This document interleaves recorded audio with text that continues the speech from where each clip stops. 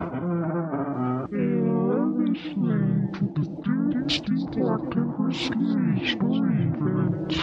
now here's your hosts, Rish Outfield and Big Anklovich. Put that thing back where it came from, or so help me. Welcome to the Dunesteef audio fiction. Wait, is this the Halloween episode? It's the October Scary Story event episode, yeah? Okay.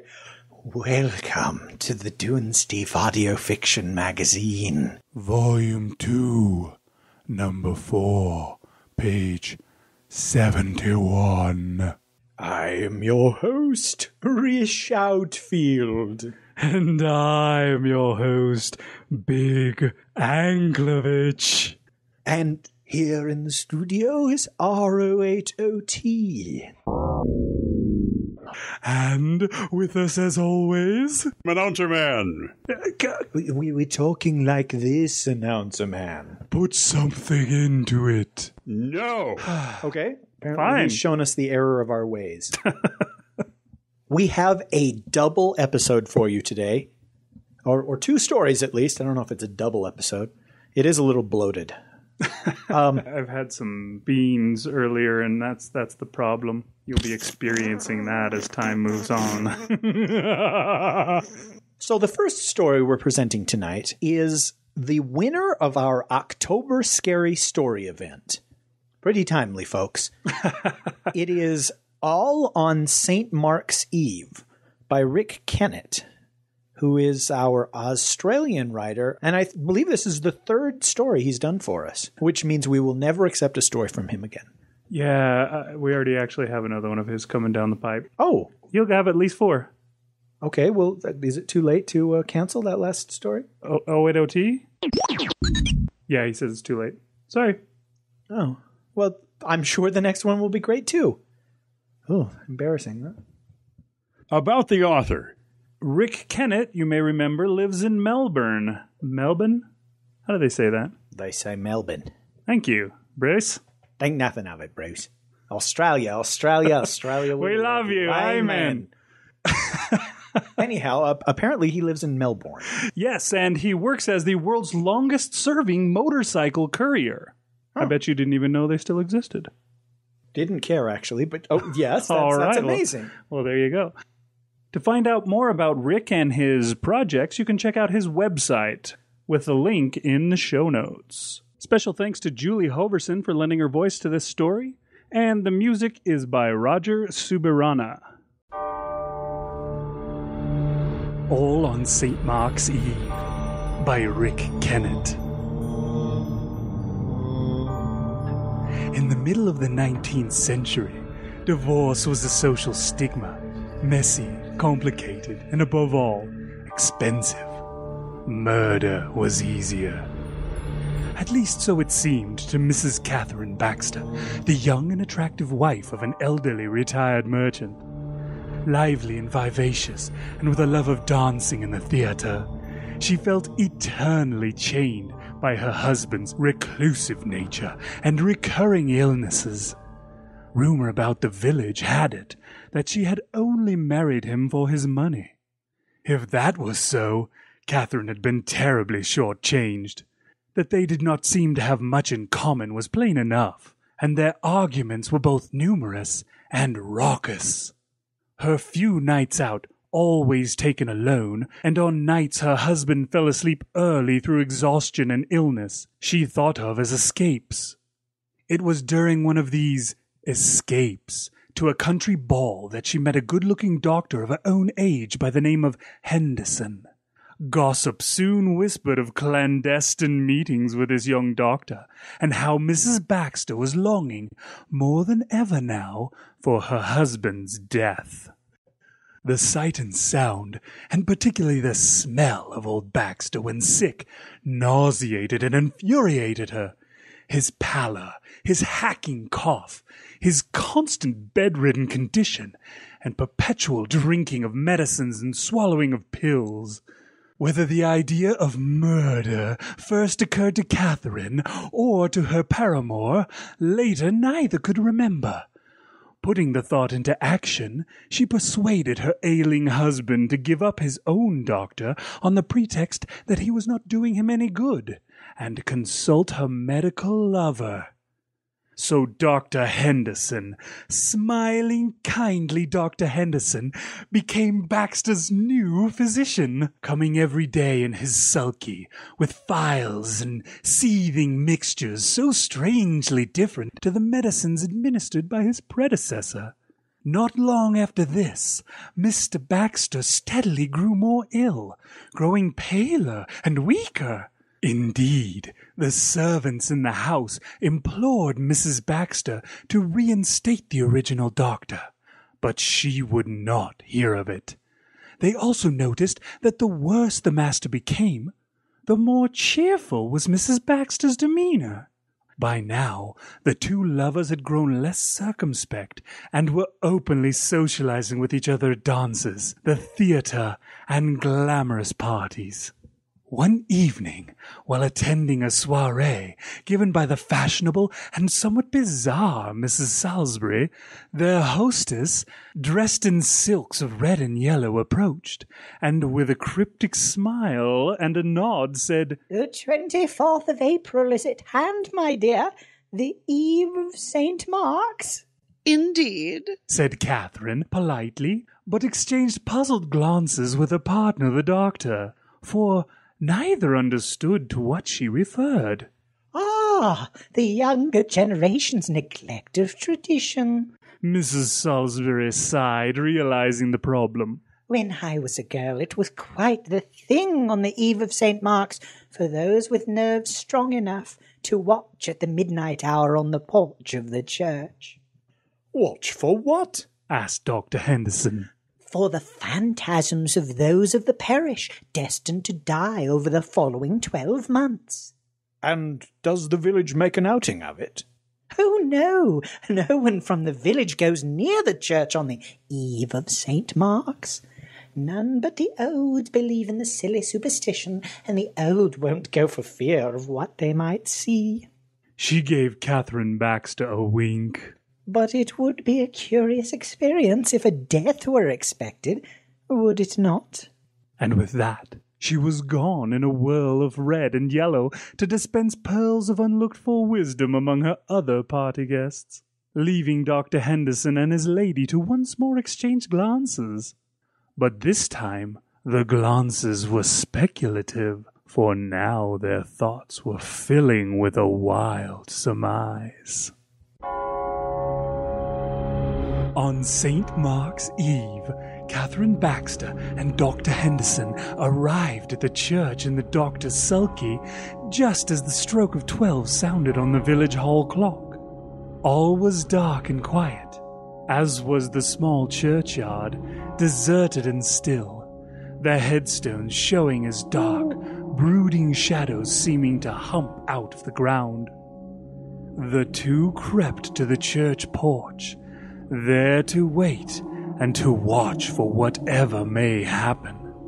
The midnight wind blew cold from across the cemetery and swirled into the porch and about the lovers as if to warn them of what was to come, implore them to leave while they still could. Neither spoke, but only huddled together for warmth and to ward off fear, especially the fear of what they expected, even hoped to see. They did not have long to wait. The wind suddenly dropped.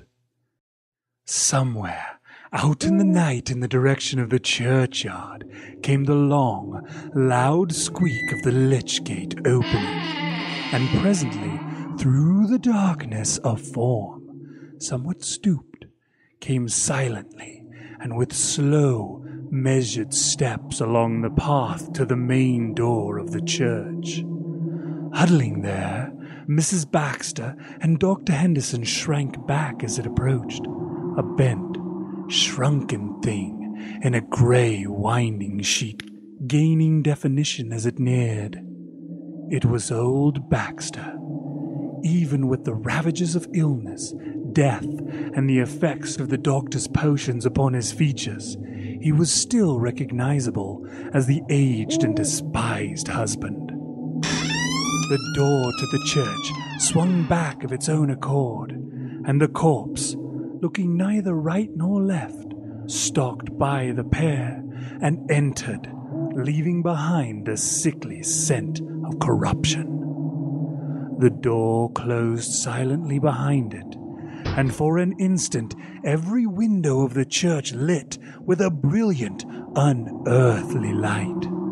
Then all was still and dark again. For a moment the two stood on the porch, too astonished to move or to speak. Then, as their senses returned, an evil glee stirred within them, conquering their fear. They embraced, kissed, and laughed together, a wicked laugh, knowing their deed would be fulfilled. Sick old man Baxter would die, and his ungrieving widow would be free to remarry, to live and be happy once more. Taking her by the hand, Dr. Henderson raced Catherine Baxter with flying steps back to the sulky, and galloped away, their hearts filled with joy and dark passions. In later days, as they sat in their separate places, pondering their future, they may have regretted so hasty a departure from the church porch. If they had stayed a while longer, they might have seen 2 more phantasms, each in its grey winding sheet, slip through the squeaking lich gate, troop up to the church door and enter, smelling of death. They might have seen that it was themselves, their heads lolling lopsided as they stepped, the hangman's rope still close about the neck. Author's note. Watching for the dead to be from the church porch on St. Mark's Eve, April 24th, was a superstition practiced from the 17th to the late 19th centuries, mostly in northern and western European countries.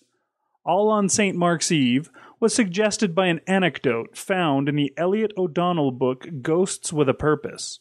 Like an urban myth that happened to a friend of a friend's aunt's brother-in-law's plumber, O'Donnell says the story was told to him in 1936 by a woman who had a relative back in the 1870s living in an English village where this supposedly happened. The O'Donnell piece was only a page long and served as the skeleton on which to hang a more fleshed-out story. I included the strange Mrs. Salisbury, who may know more of Catherine and the doctor's plans than she's letting on, and the ending with the 2 broken-necked corpses. In the original, the unnamed scheming woman simply sees herself on the church porch at midnight and dies of fright.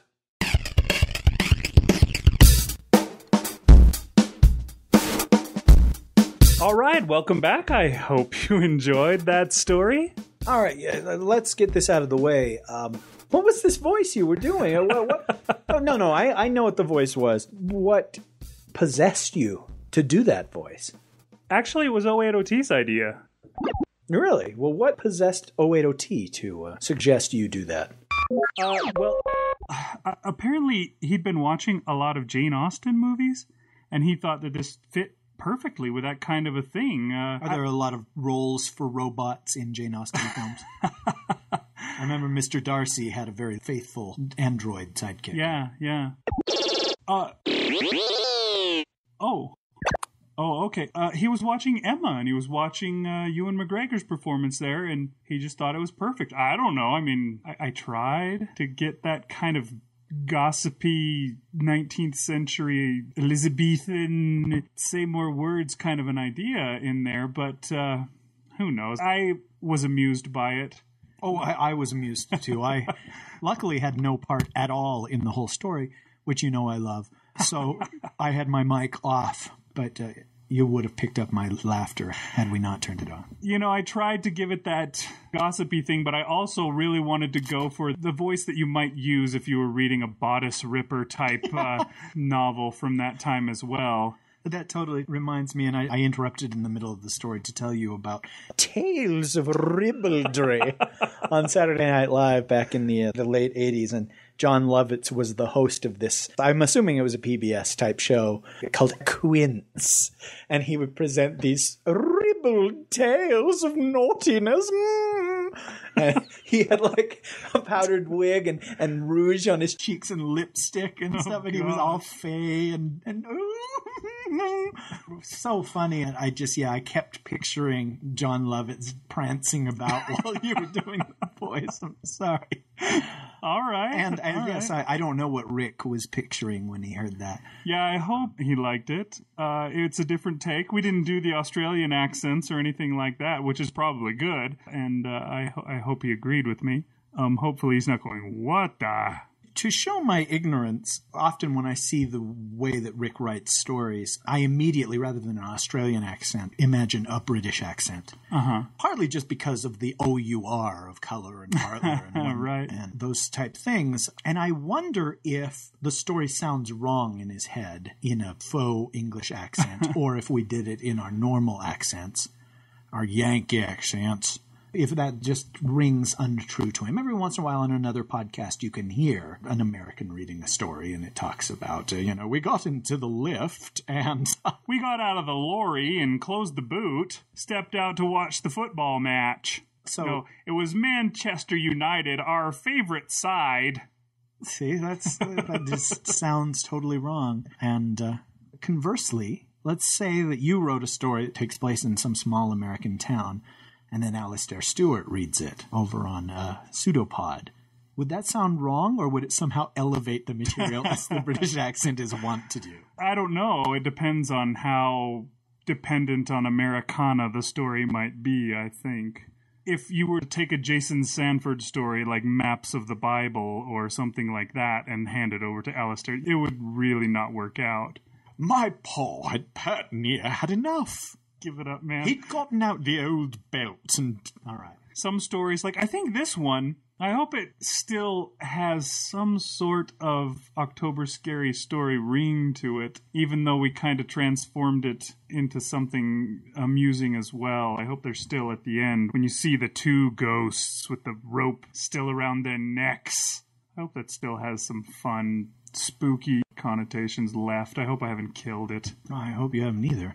Now you got me paranoid. Oh, sorry. The legend, the whole idea of the ghosts appearing on St. Mark's Eve was just great. That captivated my imagination and twisted my nipples at the same time. Whoa! You said it, 080T. I'm sorry, R-O-8-O-T, do you mind cutting out that just the little thing? He says that's his favorite part so far, so it remains. Okay, well, No, cut it out, the part about the nipple. And please cut out the part about me asking you to cut out the part about the nipple. He's going to cut something out now. He's getting kind of confused. Oh, okay. I will hope that he cuts out the part I'm saying right now. Forget it! Very, very good, to whet the appetite. And I really feel like this story could have been 3 times longer than it was. The shortest story we've done in a long time, right? Yeah, we haven't done one like this since maybe like all the way back when we did Hangman. It's been a while. What was the word in Hangman? Awesome that you can remember that. Just pulled that right out of the air. Or something. Whose idea was it to do 2 stories today? That was 080T too. He's full of ideas, apparently. Yeah, okay. Ask him why he chose to do 2. Was it because this one was short? Oh, okay. No, it wasn't because it was short. What he wants to know is, did you like the idea of having 2 stories? Frankly, no. I'm actually kind of uncomfortable with that. Well, it turns out that's exactly why he chose to do so. Oh. Interesting. Mission successful, robot. Yeah, he's smart. I hate when we have like 15 days between episodes. If we've got a little short story, it's like, woo, hooray, we can catch up. Well, we'll make you edit the first story and I'll edit the second. How's that sound? Okay. That'll save some time then, right? Sure. This next story wasn't written as an October Scary Story event submission, but we thought we'd include it along together with this first story because they're both scary. This is Kevin Anderson's return to the show. I believe he's now Kevin David Anderson. I think he's a serial killer now, so he had to assume that third name.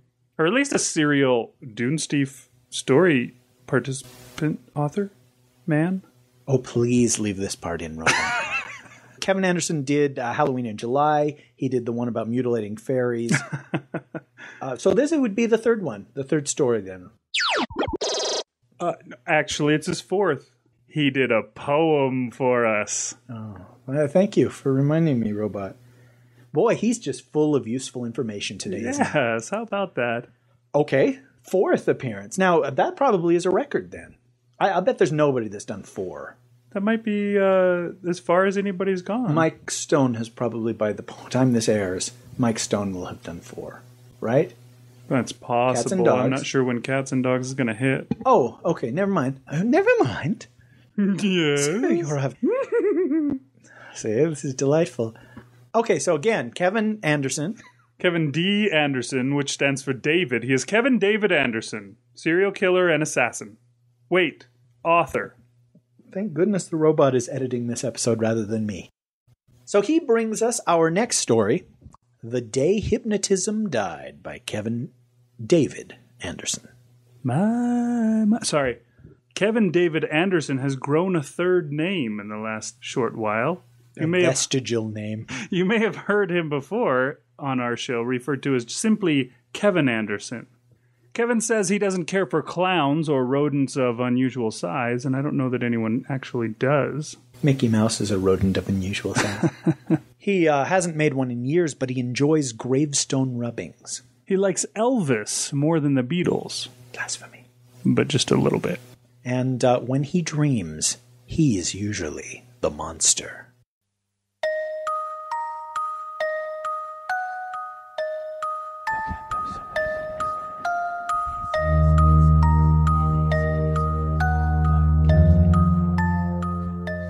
The Day Hypnotism Died by Kevin David Anderson.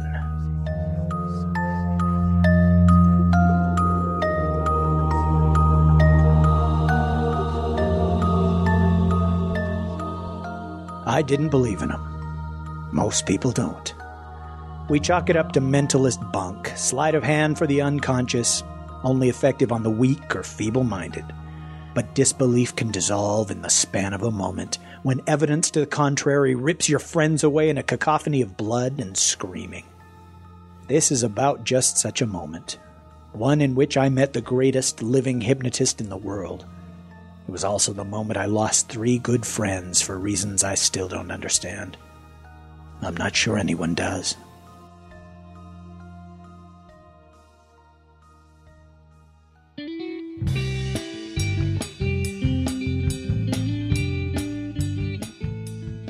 So, Runt, what's this great idea you have? I had said, as the evening began, the 4 of us strolling toward the boardwalk. We were 4 nerdy, dateless high school seniors looking for action, or as close as we could get to it. Stop calling me that, James, the smallest of us, said, pushing up his glasses. Russell slapped a beefy hand on my back, and I felt his enormous girth in the friendly thump. Yeah, Craig, stop calling Runt that. He chuckled, always laughing at his own comments, thinking himself the next Chris Farley. James stopped and turned around, glaring. I hate it when Coach Hansen calls me that, and I sure as hell don't like it when my friends do it. James had been called Runt since before I met him, so it was always a little surprising when he got pissed about it. Sorry, I said, gesturing to myself, shrugging. I'm an ass. James continued glaring, his face turning pink. Sorry, I repeated. Really? Sighing, I took a step toward him, holding my arms wide. Do you need a hug? A smile moved over James's face. Go blow an orc. I heard Russell and Alan laugh as I dropped my arms. Alan, taller than all of us, stepped forward. Okay, now that you girls have made up, He looked at James. what's this great idea? James reached into his back pocket, producing a flyer. It looked old, like some pirate's treasure map. Charred edges, faded black ink. It was all for show, but it was intriguing. He held it out so we could all read it. One night only. The greatest hypnotist in the world. South end of the Fun Zone. The Fun Zone? I said. James met my eyes with confusion. Then his face flickered with understanding. Forgot, you're a newbie. It's this carnival that comes to the boardwalk every spring break? Russell said. I nodded. Any good? No, mostly kid crap, but this hypnotist thing sounds just the place for hip guys like us to make an appearance. I smiled. If we were hip, we'd have dates. dates. Alan said. We're keeping our options open. Yeah, that's it. I nodded. Okay, James, lead on. We strolled through the fun zone, stopping only to lose some coin at the carnival games, none of us coming close to winning anything. At the south end, we saw a modest circus tent, set far enough apart to make me think it wasn't associated with the carnival. Geez, look at the line, Alan said. Hey, does that say admission $15? Russell pointed a thick finger ahead. Wow, that's steep, I said. James faced us. Come on, you tightwads. What else do you have to spend it on? Girlfriends? Better be a good show, Russell said as we stepped in line. By the time we made it inside, there were no seats left. People stood along the tent walls looking impatient. At the side of the stage, I saw a slender, red-headed woman wearing a shimmering spandex outfit and carrying more folded chairs than she could handle. I didn't hesitate. Follow me. My friends fell in line, and we were in good position when the woman began unfolding the chairs on the left side of the stage. Russell helped her place the last few, and we took our seats. She smiled at him, saying, Danke. Russell leaned over. What'd she say? My high school German had finally come in handy. She said, thank you. You think German women like big guys? Russell patted his belly. I was about to say not a chance in hell when the lights suddenly dimmed. A yellowish spotlight flickered to life, dousing the stage in a sickly hue. Stepping into the light, from where I couldn't tell, was a tall man dressed in a white tuxedo. His face was unremarkable, the kind you would forget only moments after looking away. Even today, I can't recall a single identifying feature. The only thing that lingers with me is that he seemed wrong for the moment. I got the sense that he shouldn't really be there, not with us anyway. Like an Anne Rice character, he seemed like someone merely passing through this century. Without a word or facial expression, the man began to conduct a symphony of magic tricks. Boring stuff. Rabbit out of a hat, interlocking rings, and a lousy sleight of hand card trick. Even the music was cheesy. It sounded like there was an organ grinder backstage, turning the crank without any sense of rhythm. I half expected a monkey in a fez and a matching vest to start working the crowd for pocket change. After each trick, there was some polite applause, but most just groaned. If this shit keeps up, I'm going to kill Runt, Russell whispered in my ear. Right after we get our money back, I said. Suddenly the hypnotist bowed, still not having said a word, and the stage went dark. There was a smattering of uneasy applause, the kind you might expect after a really bad karaoke performance. In the dim light, we all glared at James. Our undersized friend seemed to shrivel even smaller under our collective disapproving gaze. The spotlight returned, with a suddenness that made me gasp. This time it was deep crimson, and the redhead from before stepped inside. She brought her hands up to her midsection, interlocking them like a ballerina, and began to speak. Her words seemed purposely slow, seemingly aware that her accent was cumbersome to understand. You may have heard that hypnotism is the power of suggestion, allowing subjects to believe that others cannot perceive. Many lay claim to these powers. Sideshow frauds, preying on willing minds, degrading the art, and offending the masters. She paused long enough for a few murmurs to bubble up from the audience, and then continued. What you will see tonight is real hypnotism, not the usual carnival freak show you have all come to expect. On this stage, the wall separating perception and reality will become transparent, and you will see as the hypnotist sees. Fantasy and belief will become one, and as a final act, before becoming a part of the ages, my master will remove the wall between what was once taught and what can only be imagined. This evening is the final performance of the last living master, and it should be remembered as the night hypnotism died. What the hell? Russell whispered. That was a bit dramatic, I said. The lights came up over the audience, and the woman looked out onto the crowd, her expression suddenly pleasant, as if she was a hostess at a dinner party and she had just noticed her guests. Now, for those of you that wish to become a part of a performance that will be talked about for a century, please join me, she said, gesturing to the stage. A thin brunette woman stood up in the front row, and the redhead waved her up. Several others stood, moving toward the stage.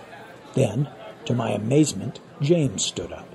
He must have thought that whatever was going to happen to him on stage was less severe than what we were thinking about doing to him for dragging us in here. Then Russell stood up, his wide hips bumping my shoulder. "What are you doing?" I said. Russell shrugged. Just thought I'd get a closer look at the hypnotist's assistant. Our two friends walked up on stage as Alan and I stared at each other across two empty chairs. He tilted his head. You chicken? I narrowed my eyes. "I will if you will." I rocked forward, looking as if I was about to stand up. Alan jumped to his feet. Sucker. I sat back in my chair, arms folded. He glared at me, shoulders slumped. You suck. The redhead waved at Alan to join the others on stage. He shot me one last disapproving leer as he walked toward the spotlight. I looked up at my three friends, very pleased with myself. They stood side by side with 5 other volunteers, all looking anxious, excited. Russell motioned at me to join them on stage. I just shook my head, grinning. Alan cupped his hands around his lips and mouthed the word wussy. At least I think that's what he said. I silently mouthed in return, "Bite me." The hypnotist appeared on stage, and again I didn't notice from where. For whatever reason, his assistant did most of the talking. She asked the volunteers to focus on the hypnotist's index finger, which he raised and held out at arm's length. Without a word, he lowered and raised it over and over. He did this for a full minute, and I could feel the crowd growing restless. The thin brunette even started to giggle, but the red-headed assistant gave her a harsh glare, and she immediately stopped. After another grueling minute of this, the hypnotist lowered his hand, and as his hand descended, so did the eyelids of the volunteers. All of them. By the time the man's hand was at his side, my friends' heads were all slumped onto one shoulder. My jaw dropped. There were chortles from the crowd.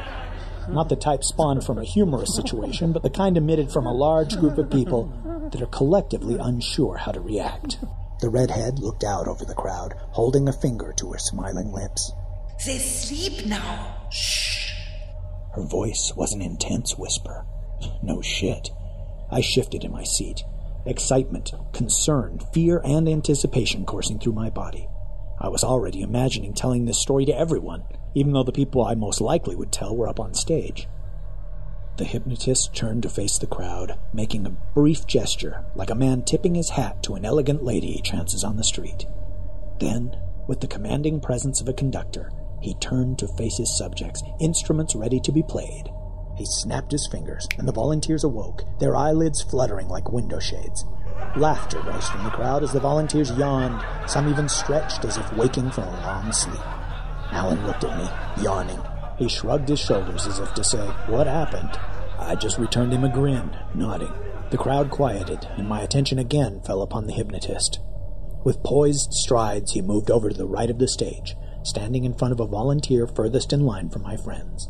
The volunteer, a man in his mid-40s, smiled as the hypnotist gazed into his eyes. I could tell that the man was uncomfortable with this. He seemed to arc backward, like a weed bending in a strong wind. The hypnotist moved in, their noses coming close to touching. He stayed there for a moment, a voyeur peeking into a window. The volunteer gazed back, his eyes never blinking. The crowd fell silent, and when the hypnotist finally pulled back to speak a single word, it resonated to all 4 corners of the tent. Without any hint of an accent, he said, "Spider." The volunteer's eyes slammed shut, and he dropped to the floor with a thud. His round belly lay flat on the stage as his arms and legs began to spray outward, grasping for something. Then his hands and feet gripped the stage, and he pushed himself up, rising slowly like a predator searching through the grass for its next meal. His head sunk into his shoulders, and his neck just seemed to have retracted inside his body. It was horribly uncomfortable to look at, and the crowd gasped, myself included. I could hear people behind me murmur to one another. Jeez, that's incredible. How did he? Knees don't bend that way. It's just show. Volunteers are all plants. The redhead raised her hands, attempting to quiet the crowd.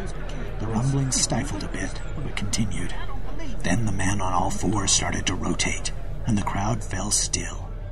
Soon his rear end pointed at the audience, and after a brief hesitation, he started to crawl. A shiver scaled my spine as I watched him scurry across the stage, not with the motion of a being using 4 legs, but with the dexterity of a creature with 8. The 4 limbs I could see moved in tandem with 4 unseen limbs, and although they remained invisible, I had no doubt they were there. The back of the stage, shrouded in shadow, appeared to be the man's destination, and my throat went dry as he crawled to the safety of the dark. He spun around, sinking into the blackness, with just his head visibly bobbing up and down about a foot off the stage. His pupils, now black, glinted in the stage lights. I could feel his humanity slipping away as he looked back at the crowd, no longer recognizing us, and the audience no longer seeing a man. Stunned applause rose from the crowd, but the hypnotist did not stop to acknowledge this. He stepped over, standing in front of the next volunteer, a thin brunette woman. After a similar preamble, the hypnotist said, "Chicken." The woman's eyes fell shut, and she hunched slightly. When they opened, her head started darting forward, her arms curled up on her sides, flapping. The hypnotist removed a handful of chicken feet from his pocket, holding it out in front of her. The woman's head darted forward, pecking at the pile in his hand. The crowd again broke out into reserved applause. The hypnotist let the feet fall to the floor, and he slapped his hands together. The woman fell to her knees, pecking at the food on the stage, as the hypnotist took a moment to glance back at the crowd. Although there was no expression on his face, I got the distinct impression that he despised us. Maybe it was in his eyes, but in that brief moment I felt absolute loathing. He turned to the next volunteer, as his assistant brought out a large wicker basket. The assistant gestured for the volunteer to step into it, which he did, smiling, as if it were something he did every day. The hypnotist peered into the man's eyes and said, "King Cobra." The volunteer dropped into the basket, disappearing from view. A moment later, he began to rise, not as a man would stand up, but like a serpent ascending to the tune of a snake charmer. The hypnotist took a noticeable fast step back, as if he wanted to stay out of striking range. There was some applause, lacking enthusiasm, and growing more uneasy. My own hands lay still in my lap, unable to move. The hypnotist gave a nod to his assistant. She stepped behind the basket, its lid in her hand, and raised it over the volunteer's head. In a quick motion, she pushed the lid down, forcing the volunteer back into the basket. She wedged it in tight, then glanced at the hypnotist, who had already moved on. The next volunteer became a weasel, who immediately arched his body into an unsavory position and began grooming a very long tail, seen only by him. The hypnotist next did his thing with a petite woman who, believing herself a gazelle, leapt off the stage, bounded down the main aisle and out the entrance. A man in the crowd, a husband or boyfriend, jumped to his feet and ran out after her, calling, "Linda! Linda!" I looked up at my friends, who all waited patiently, as if standing in line at a public restroom. I waved at them, getting their attention. They looked down at me, perplexed, seemingly unaware of the other volunteers' metamorphosis. I motioned them to get off the stage, and before I knew it, I was on my feet, heart pounding, my gestures growing frantic. Popcorn hit me in the back, and I heard someone say, "Sit down!" Another volley of popcorn and something sticky at my head, so I slowly lowered back into my seat. The hypnotist stood in front of Alan, looking him up and down. He gazed into my friend's eyes and said, "Monkey." Alan dropped into a squatted position, his legs tucking under his body, shrinking. He rocked forward on his knuckles and his tongue shot out over his lips. The hypnotist patted him on the head, then pointed to a thick wooded post that held up the tent's roof. Alan furrowed a simian brow, then jumped off the stage, his butt inches above the ground. When he reached the post, he leapt up, and his sandals fell off his feet. I held my breath as I watched him climb the pole like someone born to it. When he neared the ceiling, he stopped, looking down. The hypnotist produced a banana from his pocket and threw it up. Alan, I swear, caught it with his foot. His goddamn foot. I could hear the audience applauding, but it was like distant background noise. The soundtrack to a movie I wished I wasn't watching. The hypnotist turned to Russell. My friend's huge frame towered over the hypnotist, but it cast no illusion about who was in control. The hypnotist leaned forward and said, "Mouse." Russell dropped to the floor. I could feel the thud reverberate under my chair. His near 300-pound body seemed to shrivel, limbs retracting, fingers curling into paws. He looked at me with no recognition, nose twitching with unseen whiskers. Russell's beady eyes scanned the crowd, and it looked as if he were about to run. But just then, the assistant placed a large, clear plastic bowl, face down, on top of Russell's head. Russell froze. Laughter began to dribble up from the audience as we started to realize Russell believed himself trapped inside the bowl. Russell sniffed at the wall of his prison as the crowd clapped. The hypnotist stepped in front of James, gazing deep. James cocked his head a little as if he might be in pain, but then straightened. I know what a runt like you wants to be, the hypnotist said. It was the only sentence I heard him say. He took several steps back, giving James a large berth. Then he said, Elephant. James's head slumped forward, as if the weight of a trunk pulled it down, and he landed on all fours. The stage shook, and I could hear wood cracking. He thrashed his head from side to side, and I felt a breeze, almost as if a large set of ears were moving the air like enormous fans. James raised his head upward and bellowed so loud I covered my ears. The crowd went silent. Near James's feet, the woman, believing herself a chicken, pecked at the seeds on the stage. James stepped back, looking irritated, and brought his head up high again. I thought he was going to make that awful, inhuman sound again, but in the soft tent light filtering through the dust that wafted up from the stage, I saw an outline extending from James's face. Like an apparition, it hung there, thick, long, and ghostly. Although I recognized what it was, I still didn't believe it. It was a trunk, an elephant's trunk. James swung it downward in a horrific arch, putting his whole head and upper body into the motion. It caught the woman pecking at the stage across the midsection, lifting her up and hurling her into the air. She crashed into the back curtain, causing the man, now a spider, to scurry out of the darkness. I could hear screams behind me as I looked at the broken woman lying at the back of the stage. She wasn't moving. My eye caught the hypnotist as he stepped over to Russell, who was still trapped inside a bowl. People were knocking into me, toppling chairs as I struggled to stay where I was. The hypnotist placed a hand on top of the bowl on Russell's head and drummed his fingers. He looked out onto the pandemonium, and I saw it again, that look of contempt in his eyes. With a quick movement, he lifted the bowl, and Russell wasted no time. He darted forward, nose twitching, beady eyes scanning back and forth. Then he seemed to catch sight of the man who believed himself a weasel, and he froze. The weasel met the rodent's gaze and began to pounce. Russell retreated back toward James, the weasel in fast pursuit. The two began running around James in wide circles. James was getting upset and started rising up on his hind legs and stomping his front feet down, shaking the stage. I rushed forward, reaching out with the intention of grabbing Russell, but the mouse had scurried under one of James's front feet just as it came down.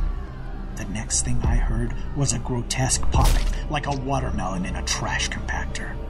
The crushing sound was still echoing in my ear when James raised his foot, which had just reduced the midsection of Russell's enormous girth to the width of a pizza box. James continued to stomp, transforming Russell's head into a pulpy mass of gelatin. The stage began to sway, and I could hear metal tearing, wood splintering. Someone careened into my chest, spinning me around toward the tent's entrance, the only exit now clogged with bodies. Over the screaming, I could hear the canvas tearing as new exits were being created along the tent walls. Even though there seemed no point, James still brought his foot down on Russell's remains over and over again. Unable to endure the pounding, the stage collapsed with a crash so loud it momentarily drowned out the sounds of panic. The large wicker basket toppled into the seats, its lid rolling down the aisle. The man inside began to slither out.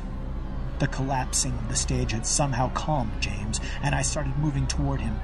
I didn't know if I could snap him out of this, but I sure as hell was going to try. I approached him from the side, just behind his peripheral vision. I was about to stretch out my hands, preparing to clasp his shoulders, when I hit something. My face collided with a leathery but soft surface. I put my hands up, feeling the thick, wrinkled skin.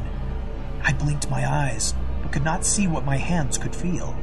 As my fingers slid over thick folds of warm flesh, I felt tiny sporadic hairs bending beneath my palms, and as I brushed over them, their pale outlines began to flicker into view. I stared at my hands caressing the air, watching them rise up and down slightly. Looking through my fingers at James, I realized that my hands rose up and down as James breathed. My friend looked back at me, his head craning around as if it swiveled on a large neck. Indifference glinted in his eyes. He turned forward and started lumbering toward the center aisle. Something caught me hard on the side, and I toppled back. Reflecting back, I can only imagine what struck me was James's unseen rear leg or hip as his elephant exterior moved by. I landed on the front row of the chairs, my head cracking against a seat. Blood trickled into my eye as I pushed myself up. My first thought was to look for James, but something else above caught my attention. High up on the tent ceiling, a man defied gravity, moving like an arachnid, clinging to the canvas. His sunken black eyes gazed down, and I swear to God, it looked as if he were trying to spin a web. A banana peel landed on my head, and I heard Alan, still high above the seats, laugh like a chimpanzee. I slapped the peel from my scalp and looked down the aisle. Wooded chairs had been reduced to splinters under James's weight. I just caught sight of him as he moved out the exit, his unseen bulk catching in the opening's aluminum frame. The metal twisted, and the entire tent shifted in the direction James was moving. I thought it would come down around me, but then he broke free, and the whole canvas room snapped back with a violent jolt. I hustled down the aisle, jumping over wreckage. When I reached the exit, I turned around, looking back at the collapsed stage. I think I wanted to get one last look at the hypnotist, the being responsible for all this chaos, try to remember his face, mark it in my mind so I could identify him later. But he and his assistant were gone. The only thing I saw was a man, now free from his basket, coiling himself around the broken, still body of the woman James had hurled through the air. Running out of the tent, I tried to force the image from my mind of the man attempting to swallow the dead woman whole. James's trail wasn't hard to pick up. I just followed the crushed cars, injured people, and the screams. By the time I had caught up to him, a county deputy was trying to block his path. The officer stood in the middle of the street, directly in front of James. People who had seen the destruction were yelling at him to move, but the young deputy stood his ground. "Get out of the way!" I screamed, running just behind James. I waved my arms to the side. "To just move!" The officer must have thought he was dealing with a drunk. But at the last second, he must have seen something, because he went for his gun. The muzzle had just cleared the holster when James hit him. The deputy slammed to the ground, and I cringed at the familiar popping sound. He managed to scream, but it was instantly muffled as a large foot crushed the deputy's head. I tried not to look as I stepped by, but my peripheral caught one of the man's legs, still twitching, glistening crimson in the downward glow of a street lamp. I followed my friend for several blocks, watching him careen into parked cars like a cornered animal. He seemed disoriented, frightened, but never stopped moving. "Hey, James. Calm down, buddy, man. Calm down. James." I tried talking to him, but there just wasn't enough human there to hear me. We both turned a corner, and I saw a barricade of black and whites blocking our path.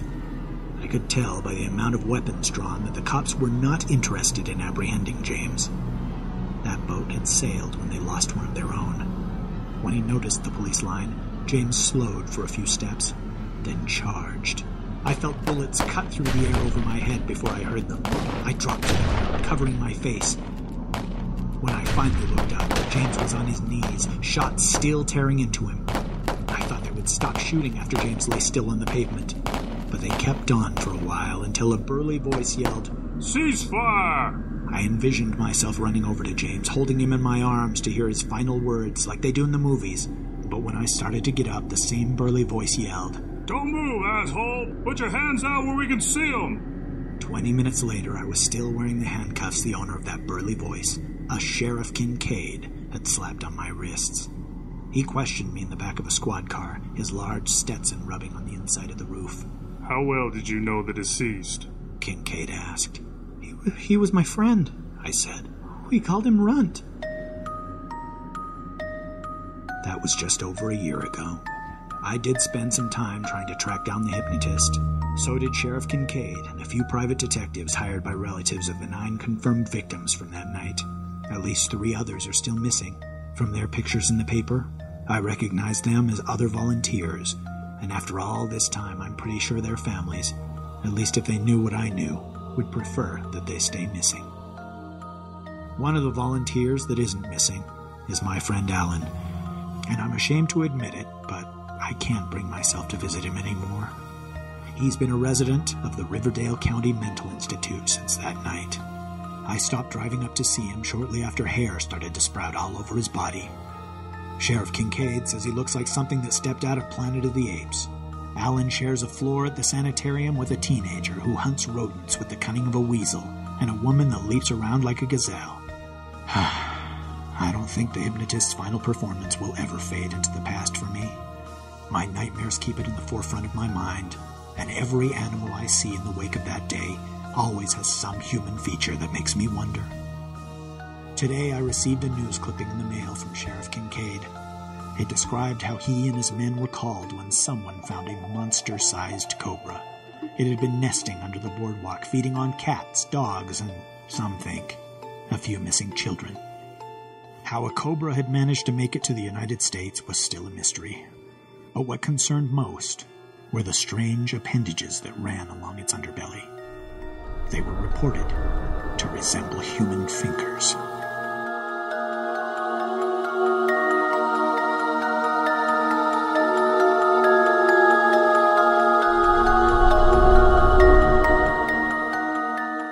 Author's note. I went to my first hypnotist show back in the 80s, and to me the most fascinating thing is not what happens on stage, but rather the willingness of the volunteers rushing to the stage. I've never understood why people run to the stage and volunteer to become life-size marionettes in a macabre and often ridiculous puppet show. If you know anything about hypnotisms, you know that without this unbound willingness to be a character in a live version of the show Jackass, there simply is no show. Hypnotism doesn't work if you don't want it to. So why do the volunteers want it to work? The only thing I've been able to come up with is that it's about excuses.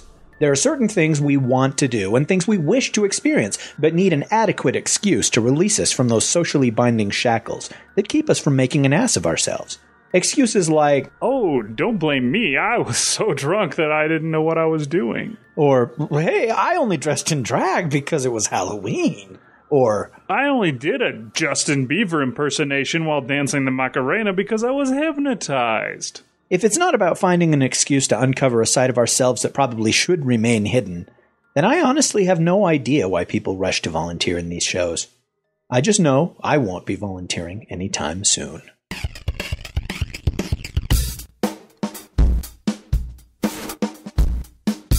And scene. The day hypnotism died, we were singing Bye, Miss American Pie. Drove my Chevy to the levee. Oh, hey, welcome back. Sorry, yeah, we're back. There's still 6 more verses. Keep going. Oh, gosh. So that was our second story today. The day the hypnotism died. Sorry. See, it's hard not to do. The Day Hypnotism Died by Kevin David Anderson. Okay. What to say about this story? Have you ever been to one of those hypnotism shows? Have you ever been in these characters' shoes? I have, actually. When I was in college, my roommates and I went to more than one of these hypnotism shows, and basically, rather than having volunteers, the hypnotist would attempt to hypnotize the entire audience, and then he would go through while we were all in a semi-hard state. Terrible. And pick the ones that were, had the most cleavage. No, pick the ones that were the most under hypnosis to come up on stage and be humiliated. And then what he would do is make them dance around and embarrass themselves, and then snap his fingers, and they wouldn't remember what had happened. And he'd say, "Luckily, we have been videotaping tonight's performance, so you 15 people on the stage will have to buy one of these cassettes." And they cost $100. To find out what you have been doing and to whom and how long it took. That was pretty amusing. And I remember one of the times I nearly got picked one of the things that he would do when he tried to hypnotize the entire audience was he would have us put our hands together, our fingers interlocking, and then as he spoke, he would say that I've poured glue between your fingers, and the glue is hardening. It's getting tighter. It's like, okay, the glue has sealed, and you cannot pull your hands apart no matter how hard you try. And I did try, and I couldn't get my dang fingers apart. And the shock of that sort of took me out of the hypnotic state. And as soon as I was out of it, my hands came apart easily. So I feel like I got the best of both worlds because I got to experience that trick of the mind that I actually couldn't remove my fingers, and yet I was able to remember it. And you still got to watch the show, too. And you I didn't still have to got buy the video later. There was a corn dog up my rectum later, and I didn't know how it got there. But and all that happened just while he was hypnotizing the audience. That dude behind you, though, had a strange smile on his face. It's time for the hate letter of the week. That's the only experience I've had with the whole hypnotism thing. Although there was a hypnotist that came to our junior high, and doing an assembly at a junior high has to be just like the 5th or 6th level of hell. I don't know if Dante wrote about it, but junior high assemblies. Which is worse, though, junior high or elementary school assemblies? Oh, easily junior high. Yeah. Elementary, you can still threaten the children, to go back to their classes, or they'll miss recess or whatever. And junior high, they don't care. It's like, what are you going to do to me? But that made a very, very long story, not at all short. How about you? What is your experience with hypnotism? I've only been to one of those shows one time, and it was a similar thing, although I was much less susceptible, I guess, to it. They did the same thing, although you just had to stick your arm out in front of you and shout, "Sieg Heil!" Don't go there. He was telling you your arm was being pushed down by a weight, and then he would say, "Oh, now your hand is filled with air," or whatever. Deutschland, Deutschland, über alles. And if judging by how high some people's arms went, I think is how we picked who was most susceptible in the audience and grabbed those people out, and then they ran around doing wacky, crazy crap. One thing that I thought was kind of interesting is, at the end, he's like, okay, I'm going to insert you with one last hypnotic suggestion. And then I'll go down to your seat, and then I'll say something in my closing thing. And then these people would get up out of the audience and do whatever it was. And one woman, he's like, this is fine with you, right, sir? Your boyfriend or husband or whoever you are that's out there. It's like, okay, when I say this word, you're going to get up out of the audience and run up here and kiss me on the cheek. And at the start of the show, he'd said you're only going to do things that you would do, so you don't have to worry. If you have some kind of a ingrained moral compunction against this or something like that, you probably won't do it. And it was interesting because when he said that word, this woman, instead of getting up and running up there and actually kissing him on the cheek, she just stood up and blew him a kiss from the audience. Didn't actually do what he wanted her to do, which I thought was interesting. The guy was foiled. And then afterwards, he started peddling DVDs on how he could help you stop smoking. So I don't know if anybody bought that and saved their life from lung cancer or not. Yeah, I've always wondered just how real that crap is. And like you said, you yourself were hypnotized enough to where you freaked yourself out into thinking that you couldn't open your hands for a second. I was not really, my arm was not floating in the air. I didn't get... You had no sensation of weight at all? Not that much. I guess I didn't try hard enough or whatever. I don't know. We did have, in my psychology class in high school, we also did a similar thing where they had a guest person come in, and this person was like a psychologist of some sort that did hypnotism on people. And if you had your parents sign a form or whatever, then you could be hypnotized in front of the class. And so they hypnotized some dude in my class and had him go back and remember something from his childhood, and he remembered playing basketball with his friends, blah, blah. I don't know what I think of all that kind of crap. Maybe people in our audience have had good experiences with it. It seems to me like every time somebody's hypnotized, they always remember being beaten by their parent or something like that. Maybe it would be better if those memories were still hidden, or maybe not. Maybe that cures people and they're able to go on to be productive citizens instead of screwed up people. I don't know. Well, I'm not really sure how the whole hypnotism thing works, because if it's true that you can go into your subconscious and remember things that you've forgotten or remember details that have long since disappeared, then why don't the police use hypnotism to, there's a witness and he's like, I don't remember what the license plate said. I think there was 3 in it or something. Like, why don't they hypnotize this guy? And he's like, oh, there it is, 087329. Or maybe it just doesn't work. Maybe they've tried it and given up because they invent things and they wind up arresting people that had nothing to do with it. I don't know. And yeah, I think I've heard people say that about the whole repressed memory thing. You go to a hypnotist and he reveals that you were bothered when you were 3 or something like that. That, that didn't actually happen. There was no bothering, for want of a better word. And so to me, that's kind of terrifying too. And I believe that the stuff under hypnosis isn't admissible in court. Yeah. If someone suggests something to you, you'll want to tell them something. And so if there's not something to be told, you may well invent something. And that might be what that comes from and what the problem is. The people, you said that they do just peddling DVDs and stuff. There are these self-help with hypnosis CDs that you can buy. Whereas, help you achieve your goals, help you quit smoking, help you stop spanking the monkey, help you find true love, help you work harder, help you be happy, help your lost hair come back, help lose weight. Help, see if you can. I want to know how many things you can come up with. I'm going to start counting them. Help you with your studies. Oh, do we really have to play this game? No, we don't. Go on. I did pick up a book about auto-hypnosis one time, and I thought, okay, I'm going to do this. And so I got my tape recorder, and I went to like 25 minutes into the tape of just silence.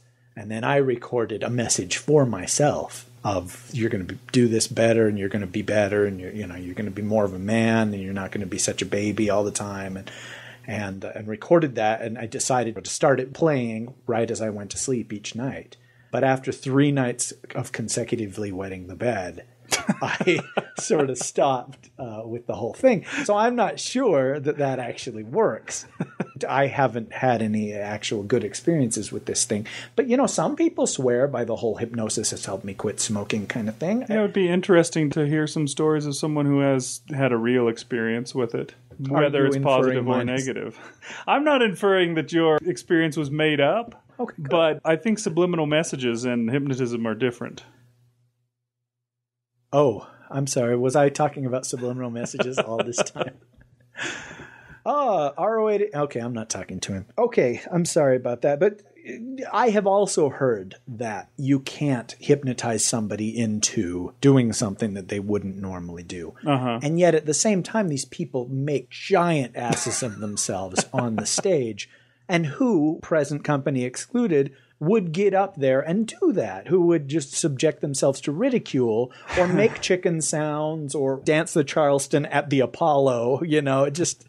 Maybe that is part of the whole volunteering thing, is they'll find those people that are extroverts enough to try and get your attention by, hey, look, my hand's going way up. Look at that. Oh my gosh, it's straight up, kind of a thing. These are the kind of people that want attention enough that they'll act nutty in front of the crowd. I don't know. Wait, so you're saying they're faking? No, not that they're faking, but they maybe show that they're the kind of person that would do that in front of... Because, it does take a certain kind of person to go up there and make an ass of themselves. You've got to be a little crazy. And I know my wife, for example, would never, ever, ever, ever... listen to this podcast? That too. She would also never be on the stage because, she's not the kind of person that would do that on stage. See, the thing that I think of is it wouldn't be like something radically crazy that you wouldn't do. You go up there and act like a chicken or dance the Charleston or whatever, but you're not going to strip down to your freaking underwear up there if they asked you. That may be one of those suggestions that just wouldn't get past the subconscious or whatever it is. I don't know. I certainly I've never been to a venue where they have people take off their clothes. Darn it.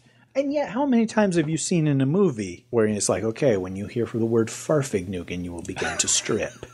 And she's like, see, I told you they wouldn't hypnotize me. And he's like, well, it's just because of Farfignugan. Here you go. And my bra too. So is that also just a silly... I think that would just be a movie device. Yeah, probably. I don't know. I mean, it's not like I'm the greatest hypnotist ever. No, well, if somebody Although I did play him in the story. Did you now? I thought we got Marcus to do his voice. Why did you have to bring poor Marcus into this? Just thought it had been a while. But okay, you are the greatest hypnotist in the world, and you come up with the idea for the perfect murder. So you hypnotize somebody that you're trying to help stop overeating. Trying to kill Mr. Baxter. Going to your wife's house on a certain day when you know you'll be somewhere else, performing on stage to murder her, and then have no memory that he ever committed this murder. Is this... Maybe if you got a guy This is just a movie kind of thing. That is a movie kind of thing, too. But maybe if you got a guy who's already committed other murders for hire or something to do that, maybe that would work. I don't know. Okay, so you go to a halfway house for recent parolees that got off on a technicality for murder. And it's like, okay, which of you convicted felons has a problem biting their nails? Because I think with hypnosis, I can make you... All right, I guess I'm just talking. I'm sorry. Kevin probably doesn't appreciate this.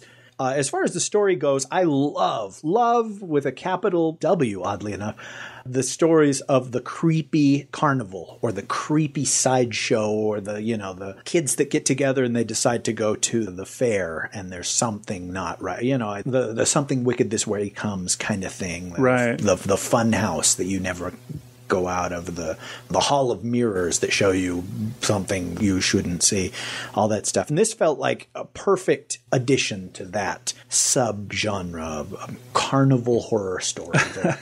We used to have this little festival for the absolute worst of the vegetables called Onion Days every August or September or something. I love onions. Do you really? I mean, I don't eat them whole or anything, but I don't tell them to leave them off of my hamburger like you do. Like I said, the Antichrist of the vegetable kingdom. Every year at the same time, at the very end of summer, there would be a little carnival that would come. And, there would be a Ferris wheel and there would be like a, not even half-assed, like a quarter-assed version of a roller coaster.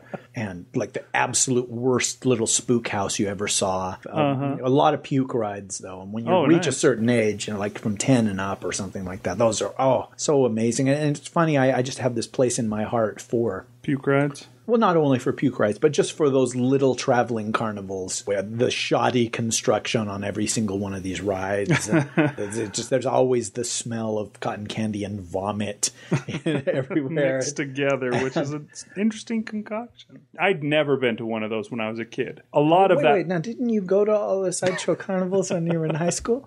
Say it with me, everybody. I had sex in high school. Okay. And it was interesting, we talked earlier that we've had a couple of returning authors on today's show, and we've had various other returning authors throughout our history. And I was thinking, wow, this is like that other Kevin Anderson story that we had earlier on the show. And I realized, no, that was a Doug McIntyre story where there was 4 friends that went and did something crazy that we did last year. And Kevin Anderson's was Halloween in July. But I really like that whole dynamic. And obviously, I'm remembering what it was like growing up and being in a group of teenage friends that are going out and doing crazy crap and acting stupid. But yeah, I really enjoyed the 4 main characters and some of their interplay that they had with each other and so forth. I just like that kind of thing for some reason. I don't know. And I know that you write about it a lot too, so I guess that's why I like your stories. Well, thank you, sir. And Kevin thanks you as well, by proxy. Oh. Another thing that Kevin does that I try to do in my stories, but I fail at it, is he has the sheriff from this story and from that pumpkin story and from Halloween in July.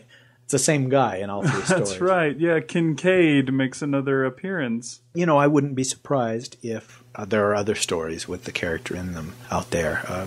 Kevin, let us know in the comments if you want. In this story, Kincaid is basically a straight character. He doesn't do anything unpoliceman-like he did in the other 2 stories, where he first has been out killing folks, and then in Halloween in July, he was the one that punched the hole in the pipe that was giving these people their crazy carbon monoxide-induced dreams or whatever. But he saw the children as well at the end. So and to me, that there was always a mystery there of, did the children approve of what he had done? Or was he the next target? And that's why he had seen the children. The world may never know. Was that Reese's Pieces, wasn't it? Say what? No, it was the Licks and the Tootsie Roll Pop. All right, so I guess that's that for this week. Thanks for suffering all the way through with us. Mm-hmm. As always, you can send us a story as long as you read the submission guidelines first at submissions@dunesteef.com. That's right. I'm Big Anklevich. And I'm Rish Outfield. The flames climbed high into the night to light the sacrificial rite. I saw Satan laughing with delight. The day... Wait, boys! Optimus Prime! I'm afraid I have to declare a moratorium on these quotes at the end of each episode. It's gone on too long and it's rarely amusing. Really? We put so much work into it. No one cares. Oh, Take it from me, Autobots. It's best to quit while you're ahead. That doesn't sound like you, Prime. I always thought you were somebody that fought on to the end. That was the old days, before Michael Bay. All right, then. Moratorium. I guess we'll see you later then, folks. Good night. Good job, boys. Now, transform and roll out. At the Dunesteef Audio Fiction magazine, we pay our authors. So if you love good fiction and want to see it continue, please donate. The Dunesteef is released under a Creative Commons Attribution, Non-Commercial, No Derivatives license, so you can share the show with whomever you'd like, but you cannot charge for it or alter the show.